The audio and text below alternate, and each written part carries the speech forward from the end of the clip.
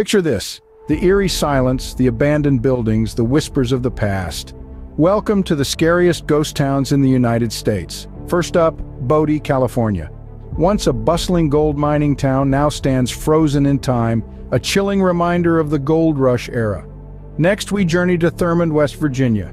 This once thriving coal mining town now echoes with the hollowness of lost prosperity. Then there's Cahaba, Alabama, the state's first capital, now a haunting collection of ruins, swallowing memories of its former glory.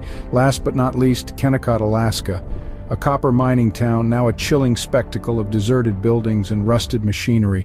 These towns, with their chilling silence and forgotten histories, are a testament to the fleeting nature of human endeavor. They stand as eerie reminders, whispering tales of time gone by. So if you dare, venture into the echoes of America's past. But remember, these ghost towns aren't for the faint-hearted.